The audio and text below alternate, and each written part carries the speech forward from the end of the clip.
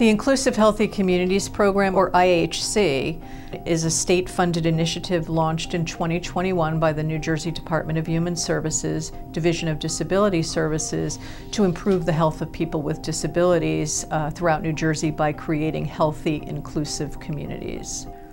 According to the Centers for Disease Control and Prevention, people with disabilities are at disproportionately higher risk for preventable chronic diseases. In New Jersey, we have nearly 8.9 million people, and 1 in 4 have a disability. So this kind of an effort has the potential to benefit a significant proportion of our New Jersey residents. What excites me about this program is it is a roadmap to the future of disability inclusion. To me, it is an ecosystem change approach, which is exactly what we need in this space. Inclusion is a social justice issue because young people with disability have the same right as any other student. Especially for me as a mom of a disabled child, I see how the world treats him. I've seen how the world has left him out. I began my journey, my personal journey with disability in 2005 when I suddenly began to lose my vision due to degenerative retinal disease. There's so many barriers and challenges for people with disabilities still 30+ years after the Americans with Disabilities Act.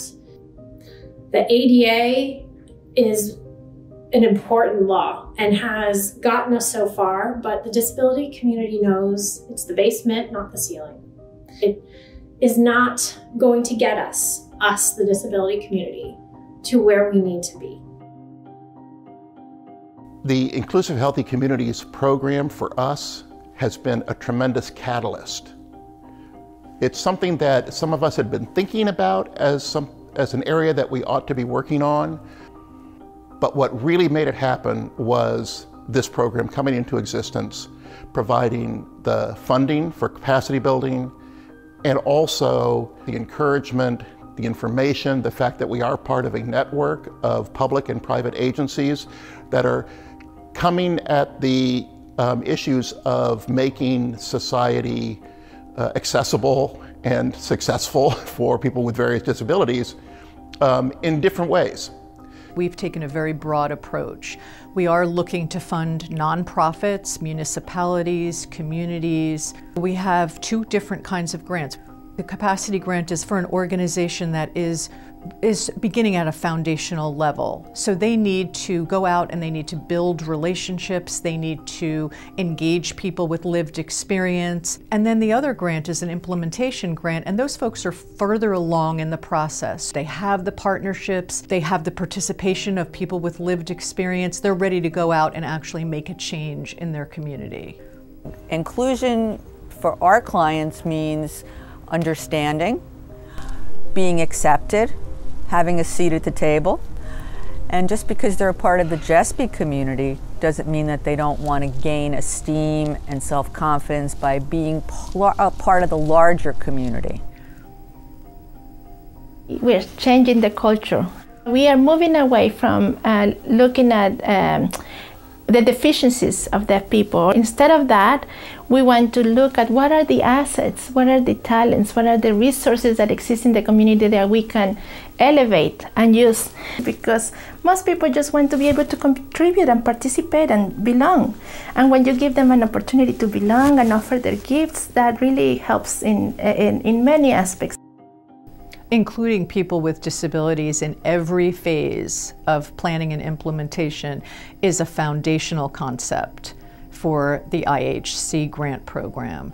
So that is a non-negotiable for providing grant funding to organizations because we know how important it is. You should give advice because you're part of things too. And nobody's perfect. You have a right to speak as you feel. If you feel comfortable with something, stand up and speak up. The disabled community, they are the experts on their on being disabled and what comes with it. Having their voice is just really important, especially when they're always not heard. Most projects get designed and then you ask the people with disabilities or modify it.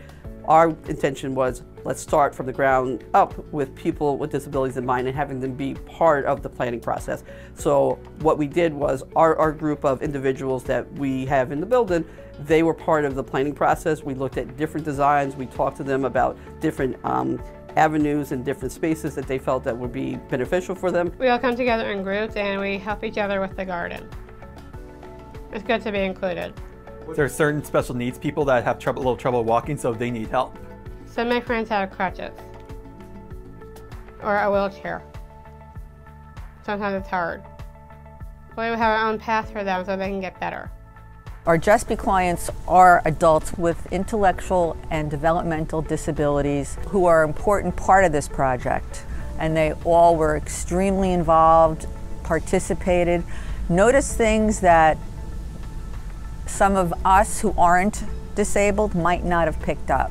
We walked around towards the train station and we noticed the broken things like sidewalks broken. Since on one side of the train station the stairs are broken. They wanted to get my input on how the situation is for disabled people. They took me to a grocery store and they wanted me to assess to see if it's disability accessible. So there were times where, you know, we assessed that sometimes people don't always take the disability world into account. This world still is largely not built or designed for people with disabilities. It's not made for all of us. But we also have to think about the stigma. We call it ableism. Ableism is the stigmatization, discrimination, or even oppression towards people with disabilities.